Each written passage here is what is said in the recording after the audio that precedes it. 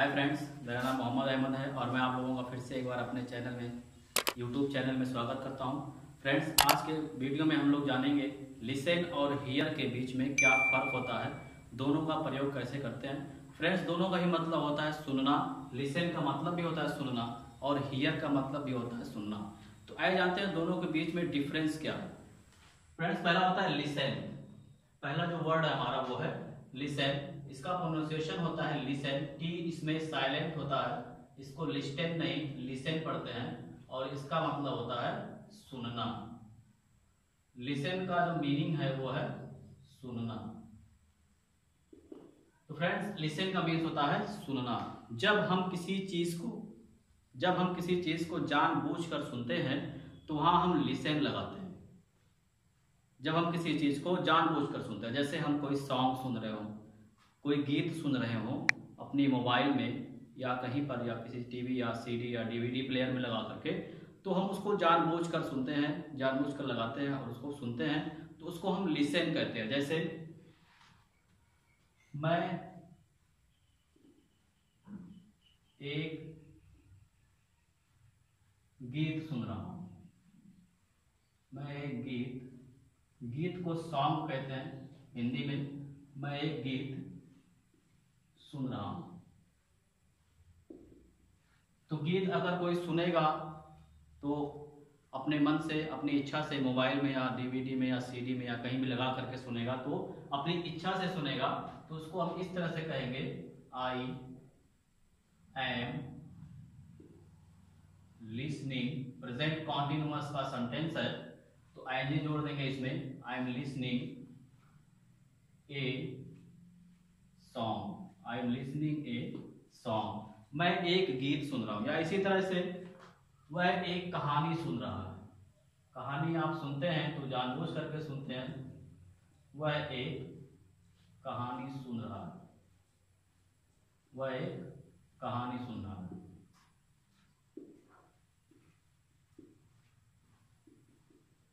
तो कहानी अगर कोई कहता है तो आप उसको बैठ के सुनते हैं उसके पास, तो जानबूझ करके सुनते हैं, तो इसको इस तरह से कहेंगे ही इज लिसनिंग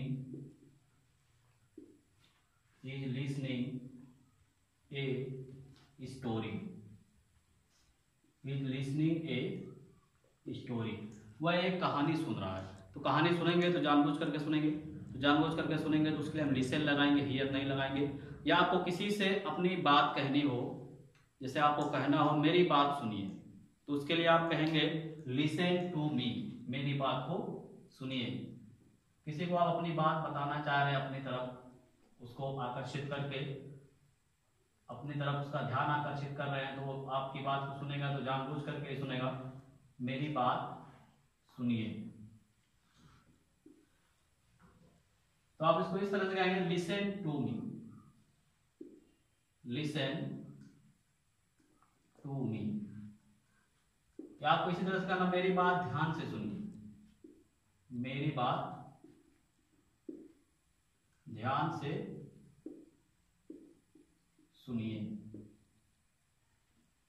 मेरी बात ध्यान से सुनिए। तो आप इसको ऐसे कहेंगे लिसन टू मी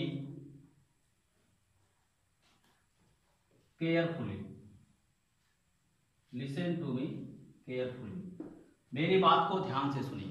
तो लिसन का यूज जब किसी को जानबूझ करके अपनी बात सुनानी हो या जानबूझ करके कोई बात, किसी की बात को सुन रहा हो, तो उसको हम लिसन कहते हैं।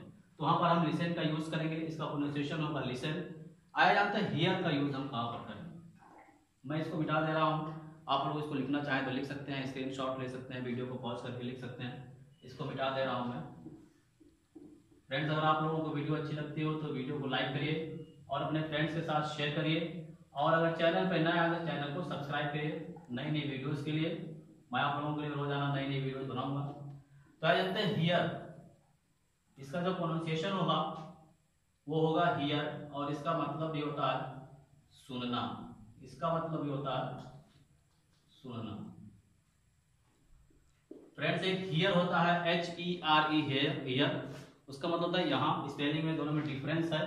इसका मतलब होगा सुनना।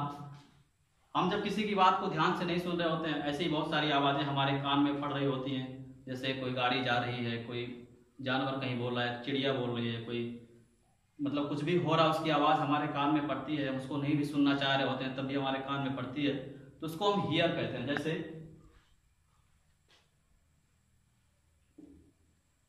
मैंने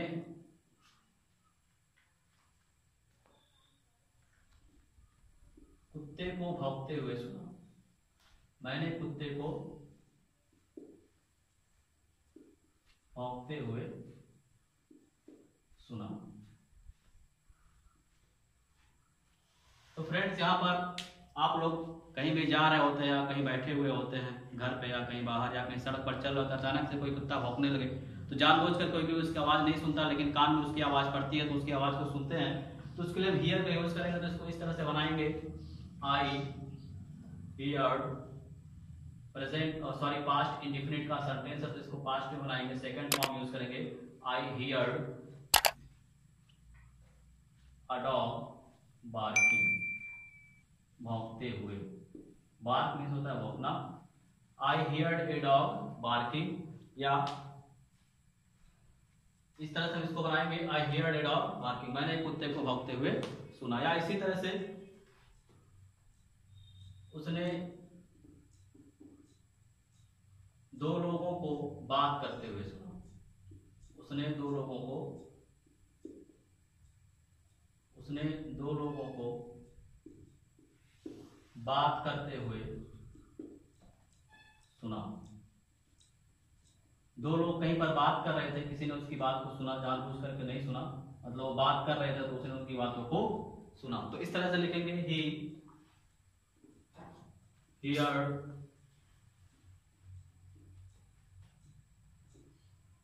two persons,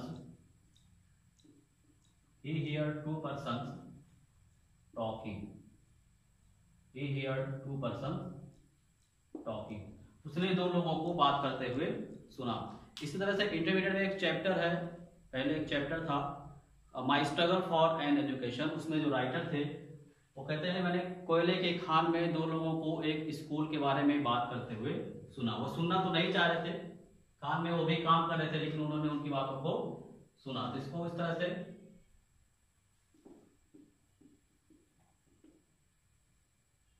मैंने कोयले की खान में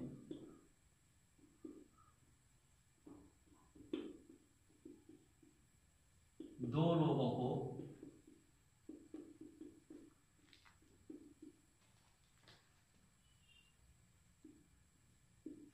एक स्कूल के बारे में बात करते हुए सुना, एक स्कूल के बारे में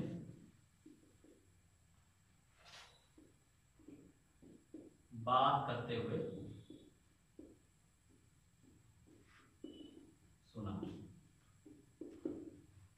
तो कोयले की खान में काम कर रहे थे, लेकिन काम करते करते उन्होंने दो लोगों को, दो माइनर्स को बात करते हुए सुना जो खान में काम कर रहे थे। तो उसको इस तरह से लिखेंगे, आई overheard, आई overheard, हियर लगाएंगे यहां पर, हियर की second form, I overheard two persons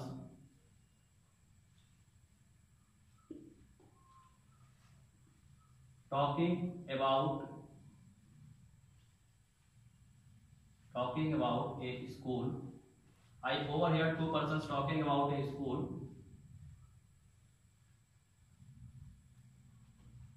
in coal mine, mine means Khan होता है और कोल मीन्स कोला होता है। तो मैंने दो लोगों को कोयले की खान में एक स्कूल के बारे में बात करते हुए सुना। तो वो काम कर रहे थे कोयले की खान में, दो लोग बात कर रहे थे किसी स्कूल के बारे में, तो जानबूझ करके नहीं सुन रहे थे, बल्कि वो दोनों बात कर रहे थे, उनके कान में आवाज पड़ी तो उन्होंने सुना। तो इस तरह से यहाँ हियर का यूज करेंगे। या इसी तरह से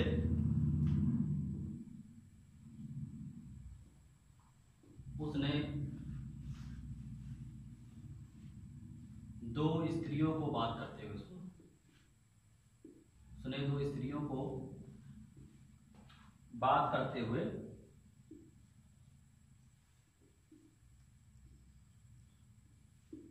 सुना।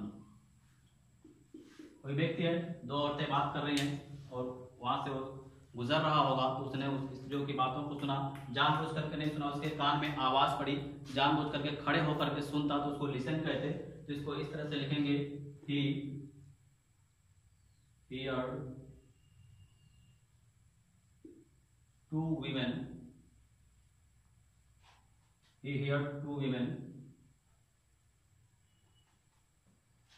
talking, he heard two women talking। तो फ्रेंड्स, इस तरह से लिसन और हियर का यूज करते हैं। लिसन और हियर में यह डिफरेंस होता है। जानबूझ करके कोई काम बात हम सुनेंगे या सॉन्ग सुनेंगे तो उसको लिसन कहेंगे, और अनजाने में ही हमारे कान में बहुत सारी आवाजें पड़ती हैं तो उसको हम हियर कहेंगे। तो उम्मीद है आप लोगों को ये समझ में आ गया होगा कि लिसन और हियर में क्या डिफरेंस है, और उम्मीद है आप लोगों को ये वीडियो भी पसंद आई होगी। और वीडियो पसंद आई तो वीडियो को लाइक करिए, फ्रेंड्स के साथ शेयर करिए, और चैनल पर नया आया हो तो चैनल को सब्सक्राइब करिए और जुड़े रहिए हमारे साथ ऐसे ही नई नई वीडियोस के लिए। मिलते हैं फिर एक नई वीडियो में।